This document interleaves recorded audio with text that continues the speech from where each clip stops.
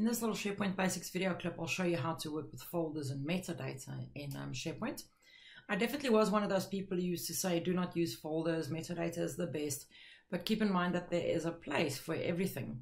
If I was a user that had to upload thousands of documents to SharePoint every day, there is no way you can pay me to fill in metadata. So folders also works great to use with documents when you sync the library down to your file explorer, because you can see the categorization of the content as you would your own documents. Metadata, multiple metadata columns doesn't show in your file explorer. So if you are planning on syncing that library down to your explorer, folders definitely works a bit better.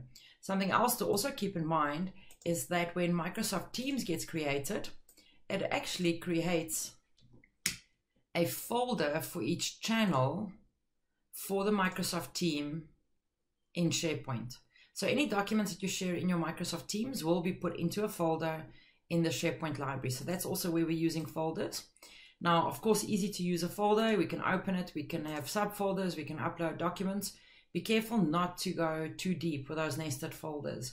The more levels you go into, the more difficult it is for users to navigate and the poorer the search works.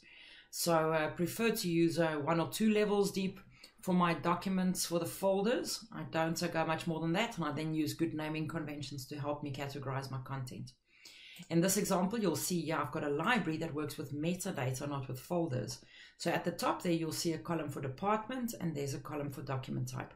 In the next video clip, I'm going to show you how to create those columns, so that'll definitely help a lot.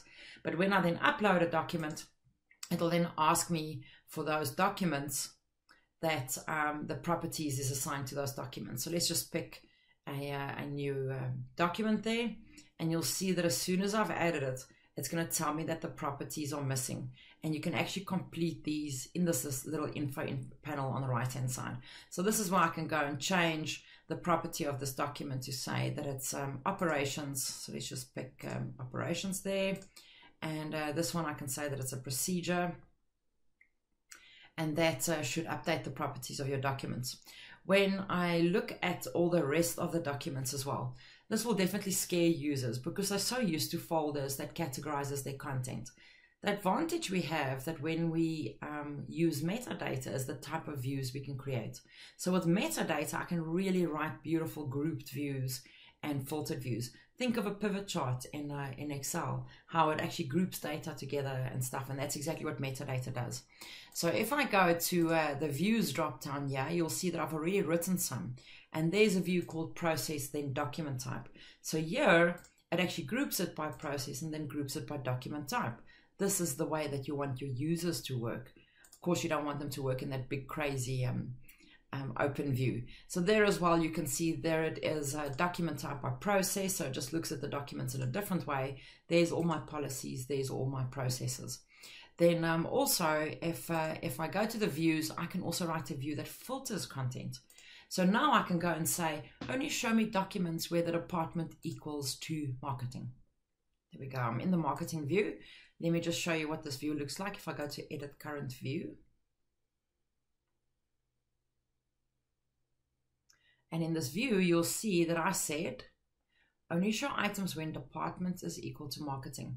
And then I can also group the view and say first by document, and then I can even group it by owner or date or anything else that I want to group it by. So that's filtered views, which really, really works well. And which is where you get a lot of benefit from using your metadata.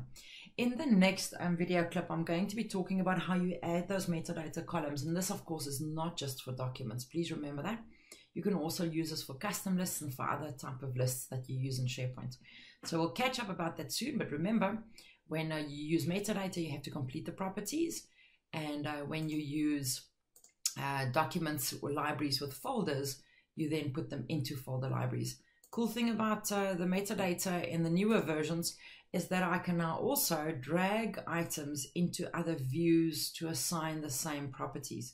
So for example, this document that's lying under operations, if I select that and I drag it into this compliance section, it'll actually update the metadata, which is a pretty cool thing to be able to do. So I hope that helps you a lot. See you soon, and we'll talk about creating those columns in SharePoint.